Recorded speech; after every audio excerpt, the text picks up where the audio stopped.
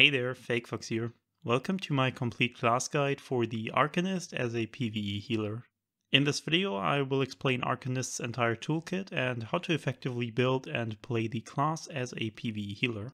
So Arcanist is the newest class added to ESO, and similar to the previous two DLC classes, Warden and Necromancer, it has a dedicated skill line for each role, and with that a relatively large amount of healing and support abilities.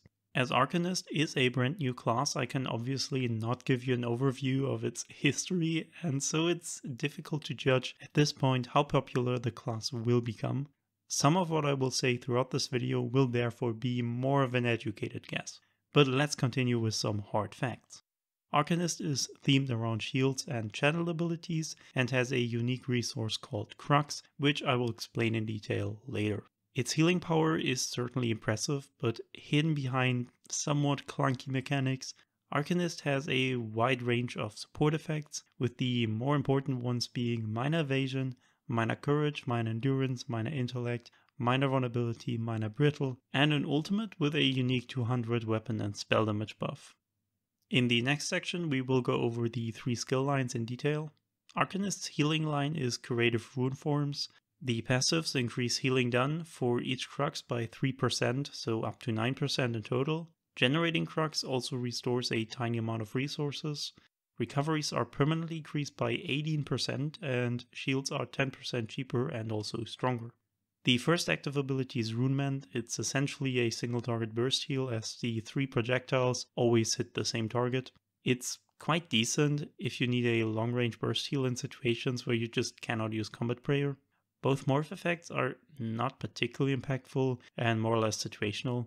An interesting fact about this skill is that it costs either stamina or magicka depending on what is the higher maximum. This is also the case for a few other skills, but in general as a healer they will cost you magicka, since going for stamina just doesn't make any sense.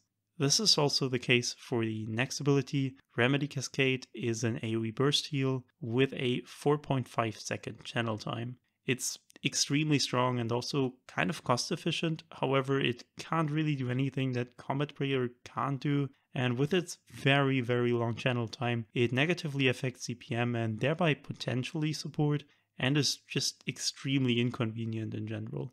The cone is also very narrow. It consumes Crux to restore resources, but that's also not overly amazing, I think. All in all, I would not use this ability apart from maybe healing checks like the Ice Tomes in VSS. In terms of morphs, I think Cascading Fortune is generally better, as it generates better effective healing, while Creative Surge often just inflates the overhealing. Chakram Shields applies a shield to 4 players. The shield is quite strong for a spammable ability. Particularly in 4-player content, I consider this ability really good, especially for content where the additional safety a shield provides over normal healing is really needed, so for example Trifecta runs. The Chakram of Destiny morph can be used to generate Crux, and I also generally consider it the better morph. It also increases the shield's strength when overcasting it, which certainly can be good. The other morph is rather pointless in my opinion, as the healing only works when you don't take damage, which just doesn't make any sense. You don't need healing when you don't take damage. It's also an ability with hybrid cost, by the way. Arcanist's domain is a large AoE that buffs minor endurance, intellect, and most noticeably courage. This is a really big deal as it makes minor courage sets obsolete. It's also one of the better ways of applying those recovery buffs. For entirely static encounters, Reconstructive Domain is probably the better morph, but the healing is relatively weak, so we can absolutely take Senna's Empowering Disc as well for more consistency. Apocryphal Gate summons 2 portals we can teleport between. Nothing particularly relevant for PvE, but you can certainly use it for kite rolls, and it's also just a fun ability to play around with. However, I find the range and duration to be really lackluster. As far as morphs go, Fleet-Footed Gate grants Mage Expedition, which could be nice for Cloud Rest or Asylum Sanctorum for example.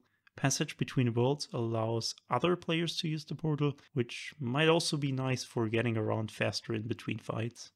The Ultimate Vitalizing Glyphic gives a unique up to 200 weapon and spell damage buff for 15 seconds. I think it's a really cool ability. It spawns kind of a floating rock that can be healed up, and the buff becomes stronger the more health it has. It's not actually all that strong though, compared to Warhorn.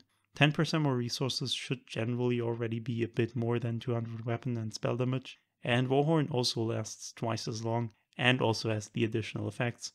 The main selling point for Vitalizing Glyphic really is that it is a unique effect, so it can be stacked with a Warhorn.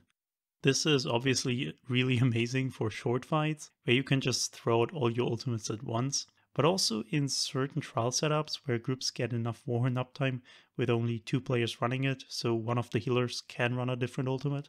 When it comes to the morph choice, the important factor is how fast you can get it to full power, which is somewhat situational. However, given that you have enough healing in a given situation, Glyphic of the Tides is better, I think, for the major protection, and it's also less irritating for the damage dealers. Herald of the Tome is our damage line. The passives increase status effect chance by 75% and damage by 15%. Every slotted skill of the line also increases penetration. Consuming Crux increases critical healing and damage by 12% for 7 seconds, and Restoring Resources increases weapon and spell damage by 5% for 10 seconds. Recovery does not count for that, so we actually need something that directly restores resources. We can keep it up by constantly generating Crux or with Arcanist sustainability, for example. It of course also gets activated by resource support from other players, various CP, weapon passives and so on, but those will usually not keep it up permanently. Runeblades is a damage spammable. It's not particularly good and has no secondary effects apart from generating Crux. It's currently not used at all by damage dealers, and for us it's also just not really interesting even if we want to deal some damage. Fate Cover is a channeled conal damage ability, essentially the DPS version of Remedy Cascade. It's very, very powerful, but I think the required Crux management and long channel time make it generally unattractive for healers unless we go for a complete hybrid build. Pragmatic Fate Cover is the weaker morph in terms of damage potential, but in my opinion still generally more suitable for healers, as the longer duration of the other one leads to just more problems. Abyssal Impact can be a really strong damage ability. It works by empowering other damage sources, so it's not really something we want to be using in normal healer builds, but it can be really good for off-healing builds to deal pretty high DPS with relatively few damage skills. Cephaliarch's Flail seems to generally work better for that, to generate Crux, which is then used to empower Fate Cover. Tomebearer's Inspiration is a decent ability to gain major sorcery and brutality and to also generate Crux. Recuperative Treatise is generally the more interesting morph for a healer for the additional sustain, I think. The Imperfect Ring is an AoE dot. Fulminating Rune is quite interesting, particularly in trash and multi-target boss encounters. The synergy deals a ton of damage and it can be used by 3 players. The Unblinking Eye is simply a really strong damage ultimate. It's not overly important for us as support ultimates usually have a higher impact on group damage, but if you need a damage ultimate, this is probably what you should go for. The final skill line is Soldier of Apocrypha, Arcanist's tanking line. It passively increases our armor when a skill of the line is active on us. Each slotted Soldier of Apocrypha skill also increases recoveries. Consuming Crux generates 4 ultimate every 8 seconds. And finally, Arcanist's class buff. Casting a class ability gives the group 20 seconds of minor evasion. The first active ability is a taunt. When we need to taunt, this is probably better than in a fire, but that's it. Runic Sunder decreases resistances by 2200, which is nice, but of course not something we can just apply as it's tied to a taunt. Runespite Ward is a shield with health scaling, not relevant for healing I think. Fate Woven Armor is basically your box standard major resolve ability. It debuffs Minor Breach to enemies hitting us. Even as a healer this can work in some situations, but it's generally not relevant as tanks should apply Minor Breach anyways. Runic Defense applies Minor Resolve to the group. This isn't really worthwhile in my opinion. There are very, very few fights where we don't use Combat Prayer to begin with, and in those very few fights, it's usually not possible to apply an ability with only 10 meters range. Rune of Eldritch Horror, specifically Rune of the Colorless Pool, is an amazing support ability. It's Fetter Infection on steroids basically, debuffing 20 seconds of minor vulnerability and brittle. And lastly, the ultimate Gibbering Shield morphed into Gibbering Shelter. It's a pretty decent defensive ultimate. In 4-player groups and against consistent damage, it beats barrier, so for example the healing checks in Balsunar, this is really strong. So let's quickly talk about the Crux Mechanic in more detail. As you've already seen, there are quite a few abilities that generate or consume Crux. You can also see if a skill generates or consumes Crux in the upper left corner of the icon, by the way. Crux is a buff that can stack up to 3 times. It's displayed by these triangular runes spinning around the character. It has no duration and stays active out of combat. Abilities that are empowered by Crux consume all charges at once. Generating Crux, consuming Crux, and just having Crux active in general all have their benefits tied to different passives. For dealing damage, it's really quite straightforward. Generate as much Crux as possible to then empower damage abilities. For healing, it's questionable whether always having 3 Crux for 9% increased healing or actively using it is more beneficial. Actively engaging with the system is technically stronger for sure in terms of sustain and also healing power. But the issue is that the Crux generating as well as consuming skills for healers all just kind of suck. In my opinion, it is therefore better for a healer to just ignore the Crux mechanic, unless you have so much bar space, time, and also micromanagement capacity available that you can engage with this minigame without it affecting your performance in other aspects. Okay, now we go into the build section of this video and we start with the bar layouts. When setting up my bars for really anything, I think about what my build has to be able to do, what sets I'm wearing, what position I have to play in the group, and so on. I then work through this checklist, assigning fitting abilities for each requirement. I think burst healing is always a good starting point. Combat Prayer is essential for its buffs, but also as a really good burst heal almost anywhere. This means that additional burst healing is only really relevant when we need to do something that Combat Prayer cannot do. For Arcanist, this makes Rune Mend potentially useful for its high range. Healing Ward is another good option when we need to counter single target healing debuffs, and since we're already talking about shields, Bone Surge is our counter to AoE healing debuffs, and Chakram of Destiny is also a really nice shield ability, specifically for 4-player content, but if you have the time to spam it, it's also actually really good for trials. The main source of our healing should be our healing over time though. How many HOTS we use depends on how much bar space we have and how difficult the content is. I recommend anywhere between 2 to 5. Energy Orb is one we often need for the combustion synergy. Then for pure healing, my default is Healing Springs and Echoing Vigor. If we need even more HOTS in a static fight, we can also use Ring of Preservation, or if we need to be mobile, Radiating Regeneration. We might also have Reconstructive Domain, but that's an ability we should be using for its buff. The healing is more of a nice side effect. Speaking about support, we need a weapon ability to proc our backbar enchantment. This is usually Elemental Blockade. Other general support might include any source of minor life or magical steel like Blood Altar or Elemental Drain. Specifically for the Arcanist, the Rune of the Colorless Pool and Arcanist's Domain are the two most common ones, and in some situations maybe also Crux Weaver Armor or Runic Defense. I think Fulminating Rune is also a really interesting ability for the synergy that we can take as a filler, especially in Trash. I would absolutely recommend it. For specific sets, we might also need special abilities. Those should be fairly self-explanatory and also rarely needed anyways. If we are done with our checklist and still have open slots, we can always take more HOTS or just damage abilities, or also quality of life skills like recuperative treaties for sustain. And since I've often been asked about Trash setups, when you also play as a normal healer in Trash, bar layouts don't really need to change a lot. The most important thing is that you don't really need any of your single target debuffs like Rune of the Colorless Pool. Instead, use AoE debuffs if you have them. For healing and buffs, abilities that can be pre-buffed have a higher priority as the encounters are usually very short, but that's about it. Another more specialized topic I quickly want to touch on is off-healing, as it's potentially really strong but not particularly easy to understand with Arcanist. So for most classes, when transitioning from full healer to damage dealer, you generally want to introduce more and more dots and offensive stats into your build, and eventually maybe also spammable.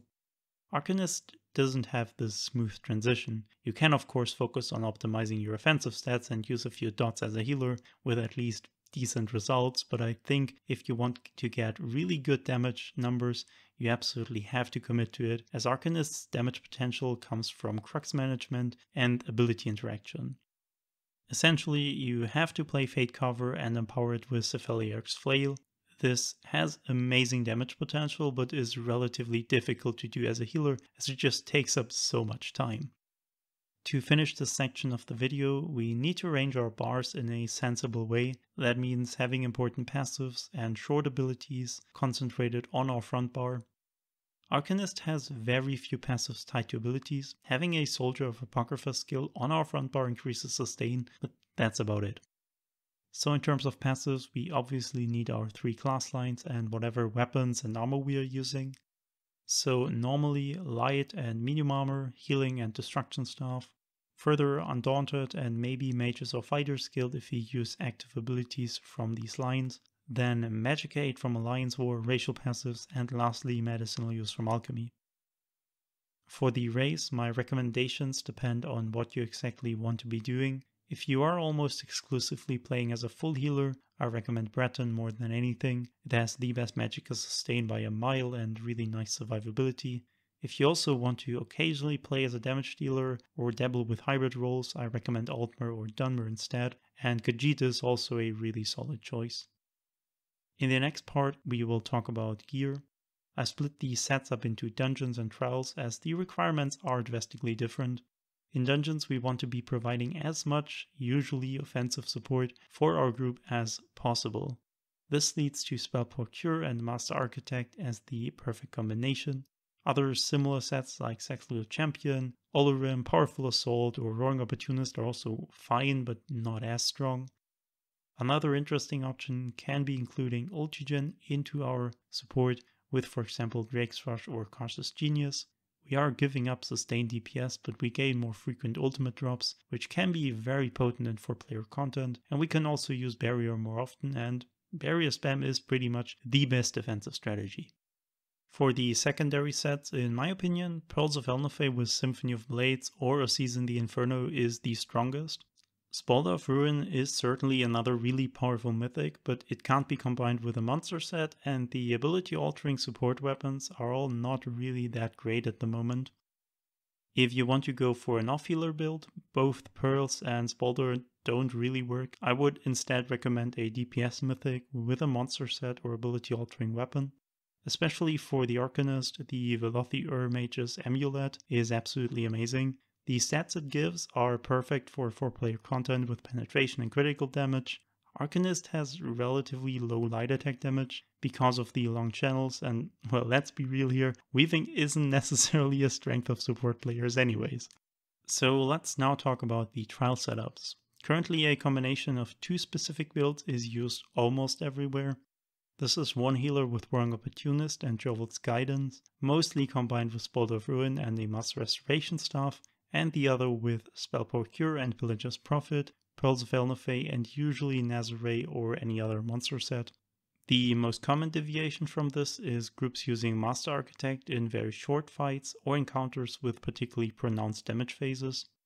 Another exception is Asylum Sanctorum, where we just see completely different builds and also group compositions. But coming back to that Rojo and Ultigen combination, it doesn't really matter which one Arcanist uses, so I think it's mostly dependent on what class we are healing with, especially with Nightblade, which synergizes exceptionally well with an Ultigen build. But the most common healing partner will probably be Warden, and here it's mostly personal preference in my opinion. As I already mentioned, in some situations we might need to wear different sets, so let's quickly go over those as well and look at how those work for Arcanist. Master Architect, Celestial Champion, and Powerful Assault are probably the most common replacement sets, and class really doesn't matter for any of them. When we get into the more special ones, the only set that Arcanist really should not be using is Elemental Catalyst, as the class has nothing to keep up any of the 3 elements, and so you only ever have 2 active unless you are using Crushing Shock, which is rather impractical for a healer. Sensor Dress is not necessarily optimal, but it shouldn't be an issue. Arcanist has increased status effect chance after all. Martial Knowledge also isn't really an issue for Arcanist, but I don't find it particularly pleasant to play as the class relies a lot on stamina recovery for survival, is defensively rather weak and has no relevant stamina abilities, leading to a lot of vigor spamming. When combining sets, we want to avoid heavy armor. Light and medium can both be beneficial. Light gives us better magical sustain and medium stronger healing when sustain is not an issue. For DPS it's a similar thing, light armor increases penetration, but if that is not needed, medium increases the damage more. The next topic are traits and enchantments. Our armor should normally be all divine with magicka. Infused prismatic, particularly on the big pieces, is also an option. I personally think the difference is negligible though, and divines with magicka is just way more flexible. For the jewelry, infused is generally slightly stronger than arcane.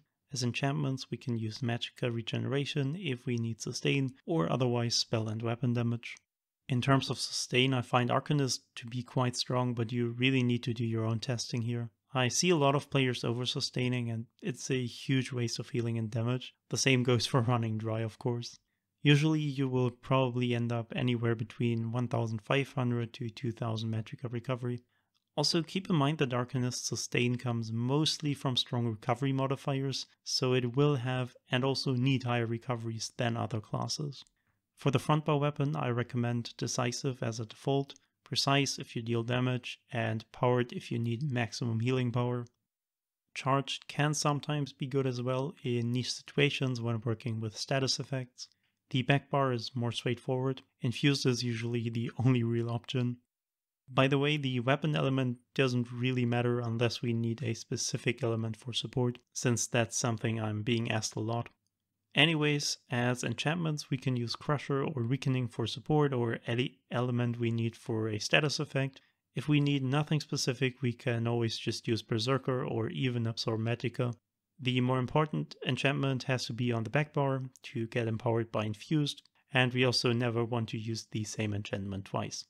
Moving on to buff food and attribute points, Magicka and Health or Magicka and Magicka Recovery are ever so slightly more stat efficient than other buff food options. Magicka Regeneration and Health food is nevertheless a good option to me, as having different buff food options available gives us a lot of flexibility that can easily outperform the minimally higher total stat.